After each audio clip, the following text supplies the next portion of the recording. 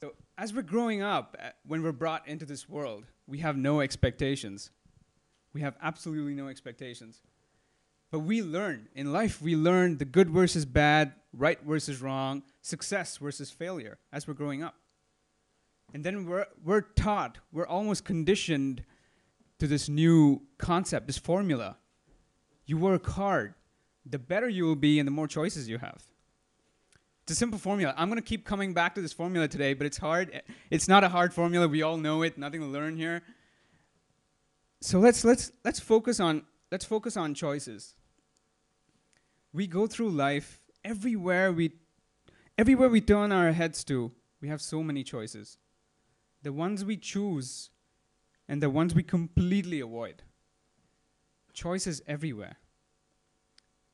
Let's take an example. The example of children bringing life into this world. What does that have to do with choices, right? As parents, when we bring children, as parents, I want to buy the best for my child. I want to walk into a store and I want to be able to buy the best product, the best accessory for my child. The way I shop, the way my expectations are, everything changes when I become a parent. I'm not a parent, but I'm assuming many of you are. You'd know. When you walk into a store, any category you choose, you have choices. Baby bags, you have so many choices. Is it as easy as having a checklist on what the best can be and just choosing that? Then everybody would be choosing just one product, the best product.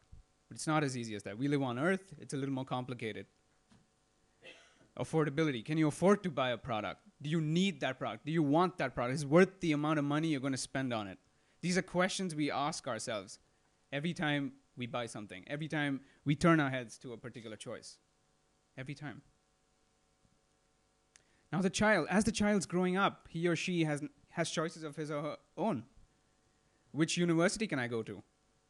Where will I find the best research? Where will I find the best professors, the friends? Where can I learn? Which will be the best environment for me? I walk down the street. Where can I find the best accessories? Which brand should I go down? What should I buy? So many I'm so confused. Which job?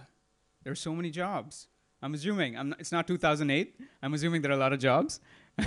And which job would give me holistic development of my skills? Where can I showcase my talent? Where can I build my personality? Again, choices. So many choices. What is all this leading to? There's so much competition. So much competition in society. We're competing all the time. We're competing with forces we can see. We're competing with people at any given point of the day. Again, what is this leading to? Ambition. There's so many ambitious people. Ambitious people everywhere. In emerging markets, Brazil, Russia, India, China, South Africa, whatever you call it, BRIC, BRIM, whatever you call it nowadays. You have so much competition. Not just in emerging markets, you have competition everywhere. What is it leading to? Competition and ambition put together is leading to materialism. The extent to which this affects a person being materialistic is different. Everybody is different being materialistic, but what is it doing? Competition and ambition is making us materialistic.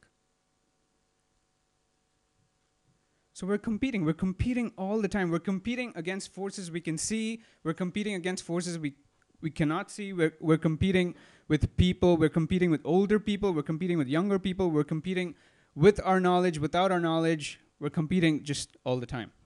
We're competing so much. So I'm growing up.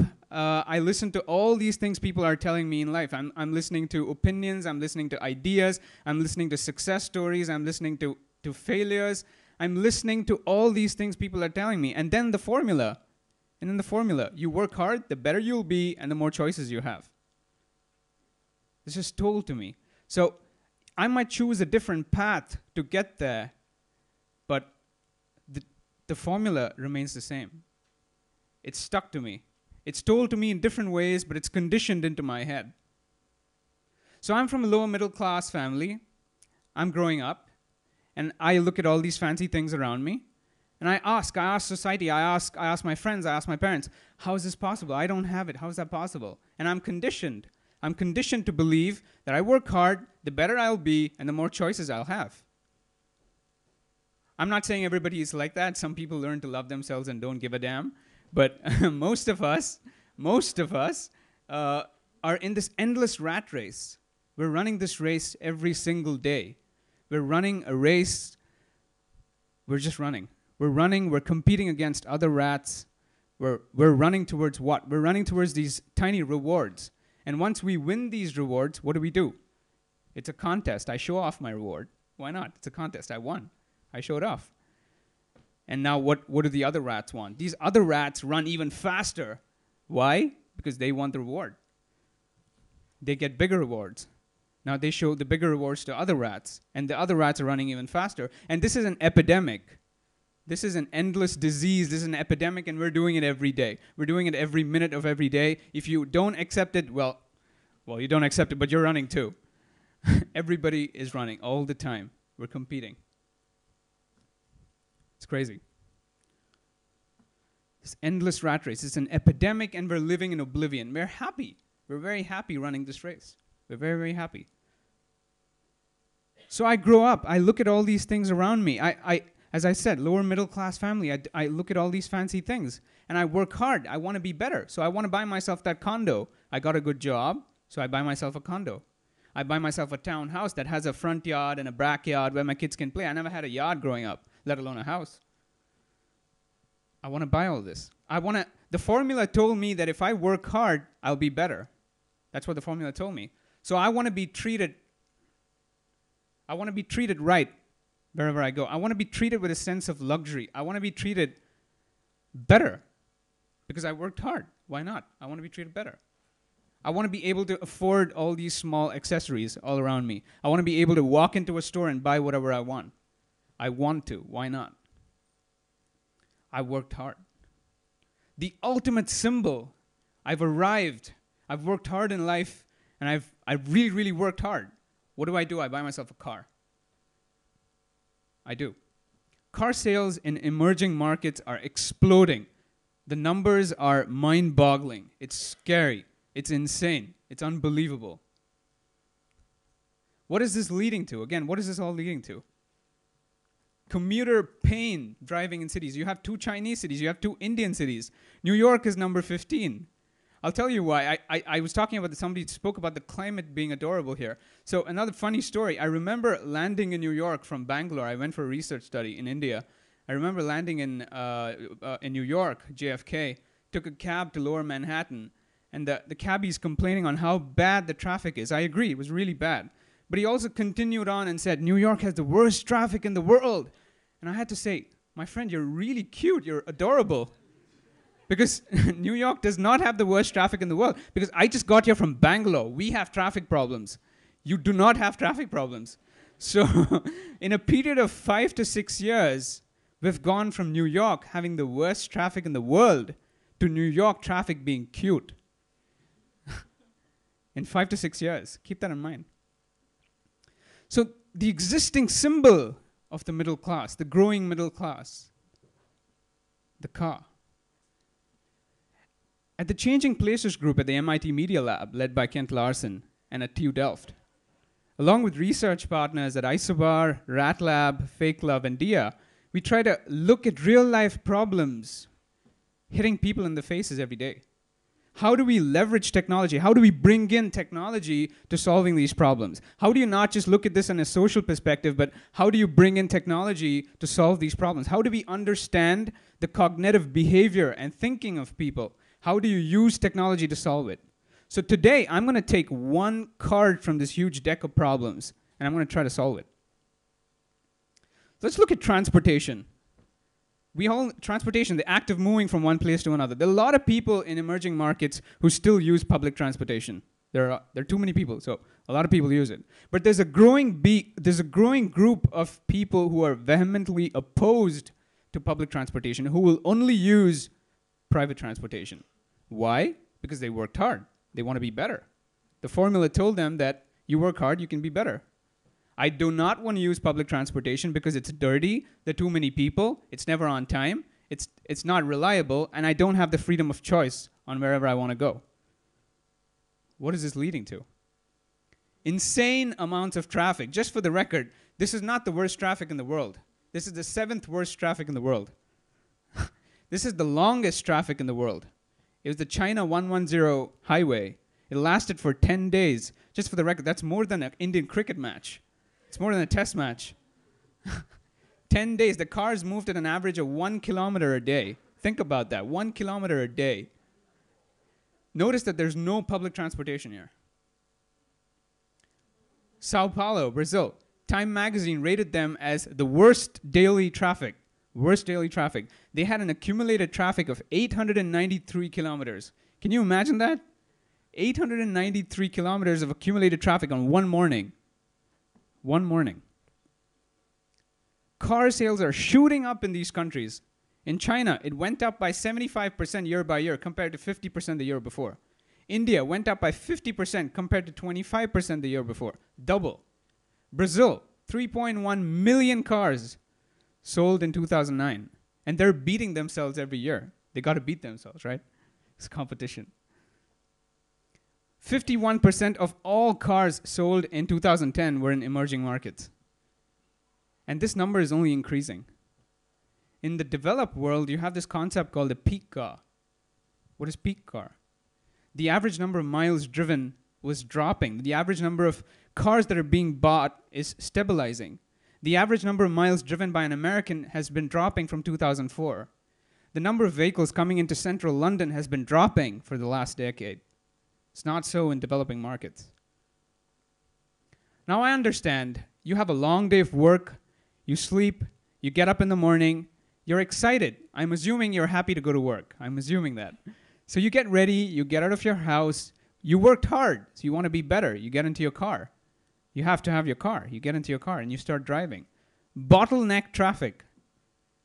Bottleneck traffic. As usual, you're frustrated. You almost wish you could fly. You almost wish you could fly. So we went down to a city in India. We went down to Bangalore. We looked at a top middle class neighborhood. We mapped out the number of houses that have an average of a car. And then we mapped out the number of houses that have an average of 2 cars. So a family of 3 is taking 2 cars to work. That's insane. Imagine all these people can open up their smart devices, choose a pickup point and a drop-off point, just like you do in a cab service. But you don't have a cab to come pick you up. Imagine all these people can do that on their phones in the morning, and you have a bus that comes to pick you up. Imagine that. Imagine you're sitting at your home, you're in a restaurant, you're at work, wherever you are. As easy as you would, go on your phone, request for a service, and a bus is waiting for you outside. Waiting where you are. You don't have to go to the bus stop. It comes to you. So we create, this is not an ordinary bus. This is a bus where you can relax. A bus where you can go, where you can travel in comfort. So we created an on-demand service. This is a map of the area we studied. So we created an on-demand service, just like a taxi service, where we placed buses randomly around the city. And as people start requesting for it, the buses start getting rerouted. So we designed an algorithm and a platform that looks at how people ask for these services and routes buses automatically, real time. From the point anybody requests for a bus, 7 minutes is all it takes for the bus to come pick you up. 7 minutes, just like you would in a cab. You request for a service, 7 minutes later you have a bus waiting for you. And it's the same. As the bus is driving around, it picks other people up wherever they are at your doorstep or at your workplace. And the bus is constantly rerouted. The constant rerouting. The algorithm is constantly rerouting, depending on how you people are requesting for the bus. What are the other buses doing, you may ask? The other buses are doing the same thing. There are other people requesting for the service. These buses are just driving around depending on how people are requesting for the service. So an on-demand mass transit service. Imagine, think about that. A taxi, almost a taxi service, but with buses. Think about that.